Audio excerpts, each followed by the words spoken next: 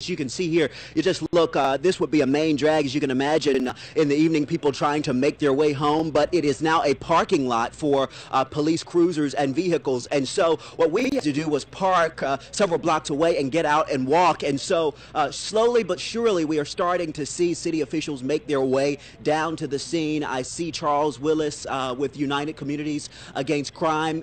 He is here. People just trying to get here and, of course, send their condolences to the state troopers and also try and figure out exactly what happened here today. But as you have heard, around 2:45 this afternoon, police were called here to the Greyhound bus station for reports of shots fired. My police sources tell me that state troopers were out trying, doing some type of law enforcement operation, perhaps training, if you will, and that an individual, a suspect, opened fire on those troopers. They returned fire. We're told that suspect is dead and that, of course, a trooper lost his or her life here at this scene. And so reaction, of course, is coming into this very tragic incident, and we'll be bringing you that reaction as soon as we can get it, guys. So much. We appreciate that update. And we are hearing from Greyhound for the very first time in relation to the tragic events this afternoon. Rachel DePompa standing by in the First Alert Center. Rachel, what are you hearing from Greyhound? Well, Greyhound now says that its station is closed until further notice, and we are actively working with the authorities. They are asking the customers to check on their website for updates for when service will begin again. They say they will reroute customers as soon as possible and will reissue tickets once we resume service if you are supposed to travel out of Richmond today. But again, at this point, it is obviously closed down there for now.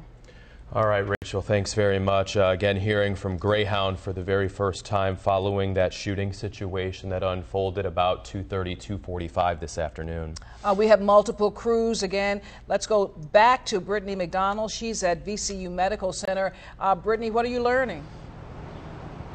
Well, right now we still know that 6 people total have been shot. Initially, that number was 4 people from Richmond Ambulance Authority. That has since been brought up to 6. And we know the state trooper involved and the suspect have been shot and killed. But 6 total, where I was initially told were being taken here to VCU Medical Center. And since the moment I arrived about an hour ago, it's been an active situation, and that continues to be true. Let me give you a look at that scene. You can see that state police are on scene. Several of them have come up just within the past half an hour, so they're just multiplying in numbers here at VCU Medical Center, especially, I believe, knowing that a state trooper has been killed in this tragic shooting at the Greyhound bus station earlier this afternoon. You can see Richmond police are on scene. VCU police are on scene.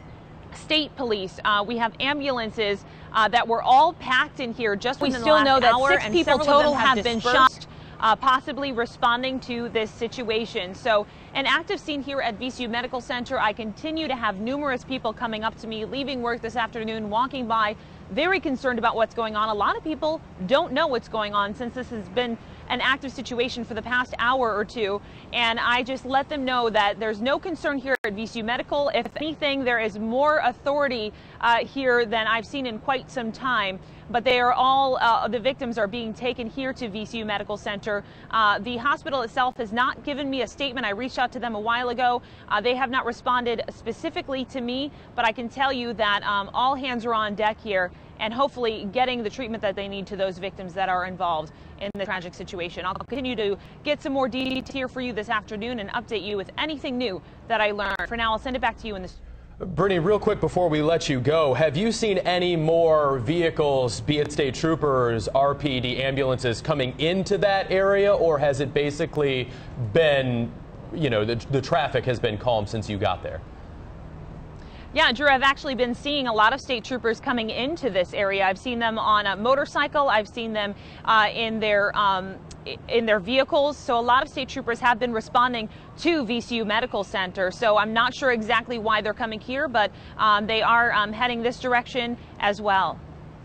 All right, Brittany McDonald reporting live for us at VCU Medical Center. Brittany, thank you very much for the update. Just shock and sadness reverberating throughout the city of Richmond as a result of this shooting that has multiple victims and has claimed the life of a Virginia state trooper, a female civilian among the injured this afternoon. The suspect has been killed, But again, we're praying for the other victims of this shooting as well, and our condolences to the Virginia State Police Force and to the families of this law enforcement officer. We heard from Councilwoman Reva Trammell just a couple of minutes ago, who called this just one of the saddest days in the history of Richmond, and she expressed her concern for the troopers who were on scene at the Greyhound bus station conducting a training exercise when this gunman just went up and shot this trooper in the chest. We don't know the motive here. We don't know what sparked this. We are awaiting a statement from police to learn more about what happened at around 2:45 this afternoon. Authorities continue to investigate. They are interviewing witnesses, and we just heard from Greyhound that this station is closed until further notice. And again, our hearts and prayers go out to Virginia State Police and the families that will be affected by this, as well as the other victims from today's shooting incident. It just speaks volumes to the risk that these police officers and these state troopers and these sheriff's deputies, the risk that they take every single day. This, as we mentioned, just being a training exercise, not even responding to the type of incident that they would be training for. And this is the type of situation that unfolded from what started as a training exercise at the Greyhound station on North Boulevard. Mike Valerio has been on North Boulevard for some time now and has been bringing us reports. We're going to go back to Mike now for the latest out there. Mike, what can you tell us? Well, Drew, we're still waiting this Virginia State Police conference. We don't have a time frame for when this is happening, but in terms of how the situation has changed, I'm just sort of looking over my shoulder here, and Dan, I'm wondering do we have the mobility to move in over there? We just saw a K9 unit scope out the scene. It's behind this white Jeep. And we do have a little bit of limited mobility because we are awaiting this Virginia State Police conference. There he is, one of the K9 teams scouting the situation to make sure that everything is okay and that the threat has indeed ended. That is the indication that we are getting from law enforcement sources. And I've brought it up before, and it's worth noting if you all are joining us for the first time right here, we have a Virginia State police officer who has been fatally wounded. That Virginia trooper has been pronounced dead a short time ago at Virginia Commonwealth University Hospital. Another trooper who is injured, and 6 people total hit by gunfire. Our main question is going to be asking Virginia State Police what the motive was here, and we've been able to whittle it down so far that this is not terror related, that law enforcement has not been targeted as far as we've been able to collect the facts and the narrative of so far what happened. But as I just turned away from you briefly just to take account of the latest what we're seeing right here at the scene, my photojournalist and I, Dan Hefner from NBC 12, have been here since just before 3 o'clock. And as for the timeline of how this happens, we first get the information in our newsroom in South Richmond that a shooting has happened here. It's an active shooter situation, so we're going in during a situation where the suspect may or may not be down yet in order to alert people to stay away from the area and see what exactly is happening. And we come to this area, and as soon as we get in position, we see an ambulance that has 4 police cars that are escorting it, and they're making a beeline straight out of here towards Virginia Commonwealth University Medical Center. We have now been able to determine through our sources that the ambulance was in fact carrying one of the troopers who needed immediate medical attention.